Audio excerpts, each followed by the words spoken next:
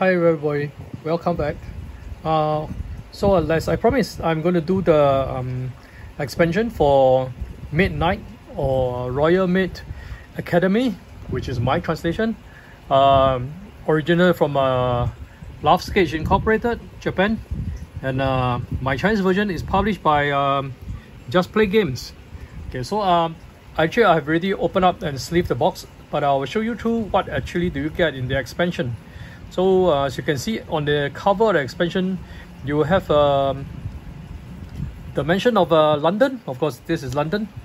So this is the recovery of London, battle to recover London, and we are explicitly new characters. So originally I thought this will we'll be getting new on Maid Knight, but apparently not. So let's see what we will be getting. So the box, as you can see, I have more sleeve of it. These are the official sleeve, which is metal on one side, and I really have extra more sleeve than I needed for the games. There are some plain round tokens, which you will see in most board games, easily replaceable. 2 colors for each of the players. This doesn't come with it. This is my dry sticks to keep the board game from moisture. And then you will have some tokens. There will be like level 2 tokens. Okay, and then I think there will be more tokens for the victory scores also. You know, see, you look at the special logo of the wheatgrass. I don't know what exactly call it, but you find them on all the medals. So this will be like additional 5 points and level 2s. And I think I also have these are the currencies, the 5 coins. I think those are not 1 coins, those are the level 1's currencies. Okay, so we have the level 1 currencies, not currencies, the level 1 points for the expansion. And we have some bunch of cards, which I'll run through the cards. I got some additional long bags, and there will be some additional cards too. I will go through the cards because those are important. And there's also some additional tokens. These are the ones that indicates like if you miss classes, and then if you miss classes, you won't get the 7 points, 7 victory points for being a good student. And we also have the rulebook. Okay, so this rulebook explains basically explains what's going on in the expansion. Let me just like tilt the angle a bit, and then you can see there's a very thin. It's a thick piece of paper, but it's still paper. It's not really like, you know, it's a really rulebook thing. It explains what are new components. So we have new cards. We have a new movement table, which actually is not really, it's part of the card. I have a hard time finding this because this is actually inside the card. It's actually a piece of card with a front and back. And we have these tokens for going to school, for, you know, like if you manage to like not miss any class, you get 7 points, otherwise you get 0 points for it. And there's also the special character tokens, you know, your senpai, which will help you, which explains you know, these characters, they are actually your seniors.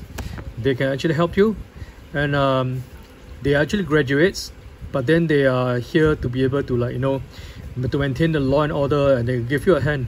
So you can think of them as like mercenaries. There's also boards for maintaining orders. So this is I think there's only 1 board, if I'm not wrong. Yeah, there's only 1 board. Okay, so for the law and order boards, I guess, in a way you can call it, you know, with the symbolic A, B, C, D, E, F, and as well as you know, the various conditions and stuff. I won't go. Oh, I also missed out 1 more small pack of it. There's still more tokens here. It looks like there's more 5 victory points tokens here, which I missed. Or they did just fell back in. I don't know. It could be like the same bag that fell back in. But anyway, there's quite some tokens there. There's 2 copies of the rules, just like before. Like I mentioned, it's the one simplified Chinese and one traditional Chinese. But of course, the funny part is that they actually never translated the logo. The logo is still in traditional Chinese, because this I think this game was like republished in, or it could be because the kind of in the Japanese, a lot of the kanjis were borrowed from traditional Chinese anyway. So there are more. This is a card list, I guess, similar to what we have in and then some of the rules explanations, So I won't go through all the whole rules, you know, until I get, maybe if I do a playthrough someday, I will explain it. And there's also the recovery tokens. This is the 1 and 2 one I thought was talking about, those recovery tokens. And the list is very nice. They list out all the cards, the various things you're supposed to have in this box, which actually I counted everything, you know, make sure that I'm not missing any stuff. And then, you know, like the explanation of how the board works and things like that. So basically that's all you get in this expansion. So it's not really like a very major, a lot of component stuff. And if you're thinking about paying $35 US for the expansion, that's where the overpriced part comes in. I am quite surprised, although it's not really cheap for me either, but it's much cheaper than $35 US. Let's go through some of the cards though. So I've sleeved all the cards with the given sleeve. So you can see it's smooth on one side, matte on the other side. So the matte goes mostly on the logo side. So we have 7 alternates power up knights, okay, which you can see here. Okay, so they are still exceptionally beautiful. So actually one of the things I must mention for this game is that I was actually more buy-in by the art than anything else, you know. You know, beautiful arts is one of the things that actually attracts me to this game more than anything. So while I'm not too familiar with the gameplay yet, I'm already like 60% on the fence towards buying this once I saw the art. Okay, so this was the board you saw just now. It's kind of like you know, kind of like a help card, I guess. It's a player 8 card. So we have 6 pieces of them. Okay, so we have 6 pieces of that. And we have some cards that additionally, these are like the I can't remember what they are used for, but they are only used in the expansion. So I guess this is something to do with the, you know, 1 and 2 tokens, which you can see just now here, right? Those are the 1 and 2 tokens which you get flipped, and then, you know, they goes onto these cards.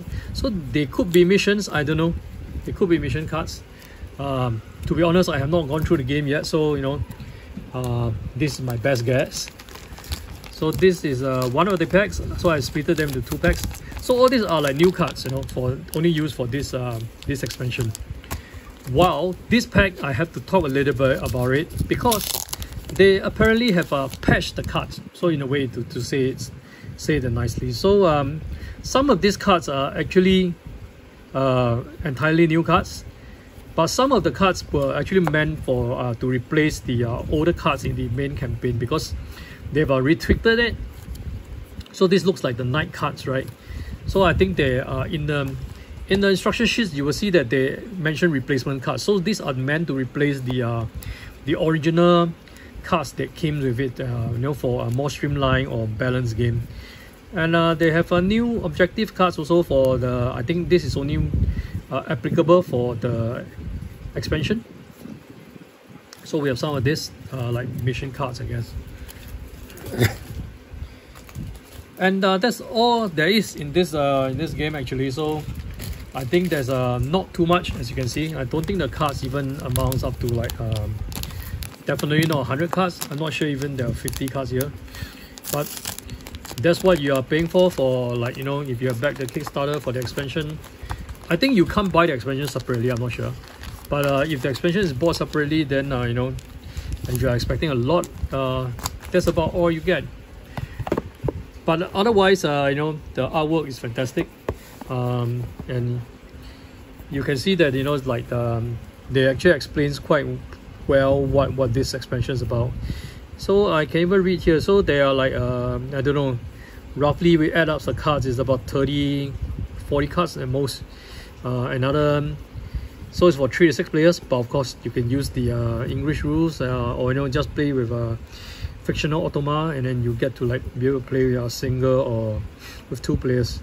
So this is basically the gist. So I actually was also expecting a lot from the box that I thought I wanted to do like a second separate video to talk about the expansion, but it turns out that there isn't really too much about it. So this is short and sweet. Probably my first video that's less than 10 minutes. This is Maid Knight, the Battle to Recover London. the expansion for Maid Knights. And I hope you enjoyed my video. If you like to see more content, please hit the like and subscribe, and I'll see you again soon.